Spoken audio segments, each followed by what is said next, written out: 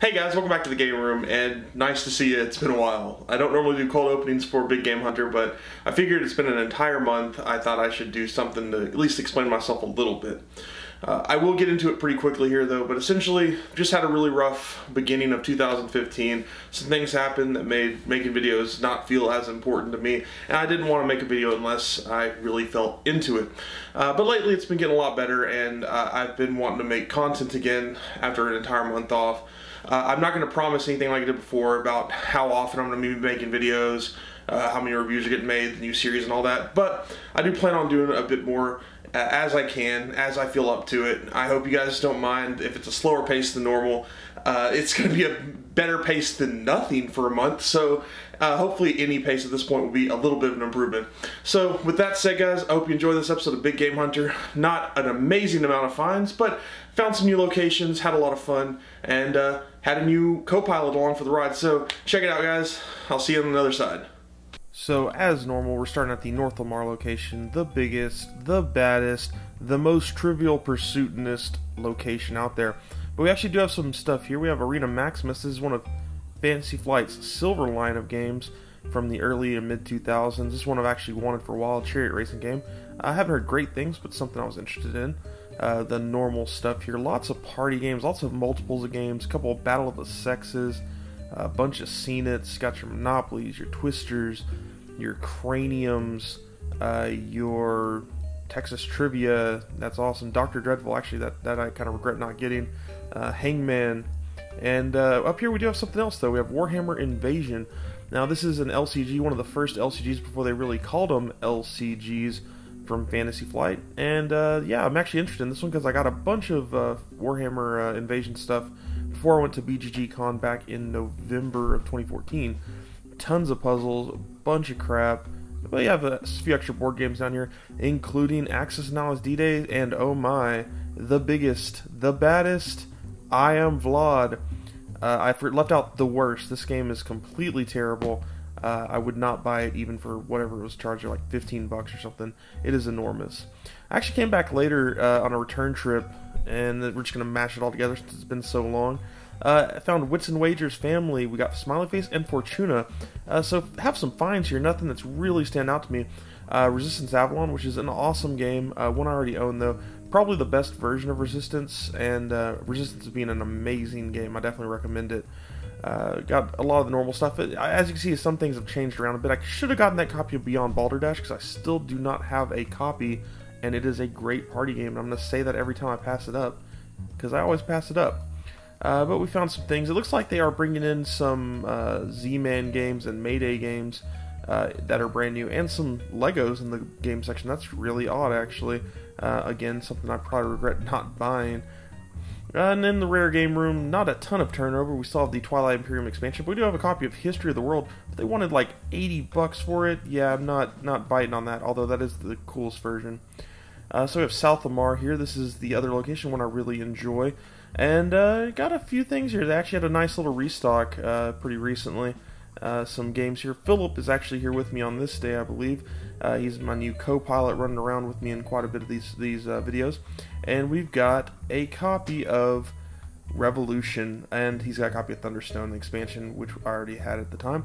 Revolution is an awesome game that was later put out by Steve Jackson Games, but that is the Pegasus Spiel version, the actually fully German version, and a really awesome looking version. I kind of wish I'd gotten that. Risk 2210 AD, one I already own as well, but a solid game. I really enjoy that one. Found a few more Euro-y games here. We got some old Avalon Hill Dust Jacket game. I don't think I knew what it was. I got Horus, which I was actually pretty close to getting, but it was actually a demo copy from one of the local stores, and it was missing a piece or missing the rule. I think it was missing a piece or something. I don't think I would have passed it on for missing the rules. Hiss, one of those card games you see pretty much everywhere. I think this is like Bakugan. I don't know why I was really interested in that, but at the time, I think it was because of the magnet case. And I actually found this cool little Flames of War box set. Flames of War is a World War II miniatures game, and I've actually been interested in playing it. It's kind of, what I understand, it's like the Warhammer 40k of World War II, so it's not super accurate, but it's a lot of fun. But this is not the starter. I thought it might be the starter, and it is not. It's actually a scenario box. I did find a copy of Robot Turtles as well, but it wasn't much lower than MSRP, so passed on that. A lot of passes here, guys. Sorry about that, but just can't bite on everything. Some things are interesting, some things I just don't want to afford. Shaolin Showdown is a dead collectible card game. I ended up not getting that, but I usually buy those. I've actually seen it cheaper, oddly enough, than like $3. I've seen it like 99 cents for a starter, so I had to pass that up. But yeah, found a Memoir 44. I did end up cutting that open to see what it was. It was just taped up on it. I'm gonna say cut it open, but it was one already on. I think it was Eastern Front or something like that. So yeah, nothing in the card games. Got some Canasta, some of the normal old stuff. Over in the RPG section, we have a copy of Warhammer Online. That's kind of notable just for the fact that it comes with the Warhammer miniature, but I already own that, so not a big deal. Bunch of action figures and stuff like that.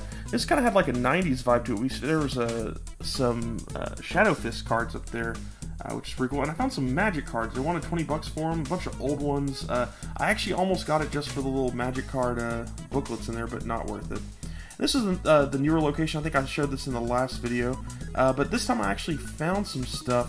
We were looking around, not a ton of things here. This is a smaller board game section, but it's fairly well stocked, I would say, at least in general. We found the Oz deck building game. I didn't actually end up getting that one in particular, but I'd heard some things about it. I believe this was kickstarted originally, so it was kind of odd that I found it here. The art looked kind of interesting. It was a little bit pricey for a theme that I didn't care as much about, so I ultimately left it. But that was one I was on the fence about. I was really close to wanting to get. And then I actually found a copy of Legacy Gears of Time. This is a game by Floodgate Games.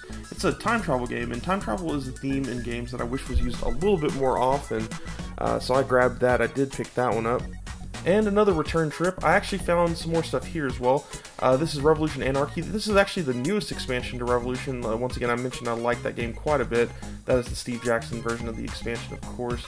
Really fun game. I almost picked up Nightmare Chess. I've actually heard that is a good variant to chess, but I ended up passing that up because I'm just not that interested in a bunch of chess variants, oddly enough. Who would have thought? But yeah, generally just not a ton more there, but it was pretty cool. I do like that this new location is continuing to give us some interesting finds. I was really kind of surprised to find that Revolution expansion here so early, since it hasn't been out that long. Now I did jump back to Hastings in San Marcos here. If you've seen my vlogs, you'll know I was waiting on Flashpoint to drop in price because I knew it would, and huzzah, it has $16. I ended up picking up a second copy. And our last stop of the day is Savers, this new location for me, but it's a thrift store kind of like Goodwill. And their board game section is actually well organized and very reasonable. Found a copy of Risk Battlefield Rogue, $1.99, great price for that game. That's actually a decent game. There's not a lot else here. I actually have Rogue already, but it's nice to see a well-organized thrift store board game section. I'm honestly shocked. When I came in here, I was expecting it to be a lot like Goodwill, which historically has been total crap and felt like I was going to get a disease. So I'm extremely happy to have a thrift store that I'm actually kind of comfortable in that seems to have well-priced games and well-organized games. So I'm definitely going to make this part of the rotation, probably replacing Goodwill, but you know I can never replace you, Goodwill.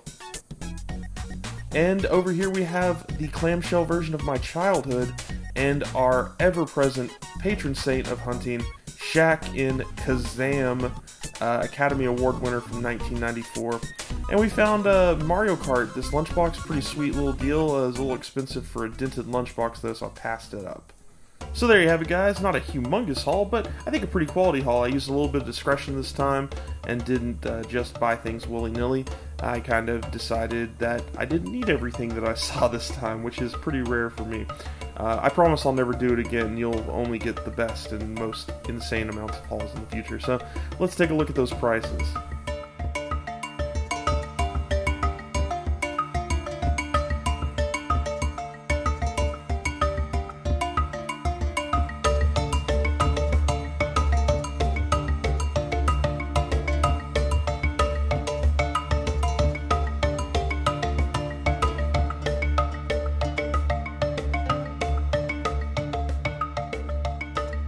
So guys, hope you enjoyed that episode. I didn't collect a lot of pictures to use for your guys' hauls this month, so I thought I'd do another outro here. As always, I appreciate you watching, and if you'd like to check out more videos as they come out, or our old videos, you can subscribe up here. You can check us out on social media at WG Tabletop on Twitter, Weapons Grade Fit channel on Facebook, and on Instagram we have WG Tabletop as well. All those links are in the description below. And if you'd like to support us monetarily, I do have a Patreon as well. We actually have new backer rewards, which I'm going to be putting a video out for pretty soon as well. I'm really excited about those. Some pretty cool Weapons Grade dice. So guys, as always, I appreciate you watching, and I'll see you next time in the game room.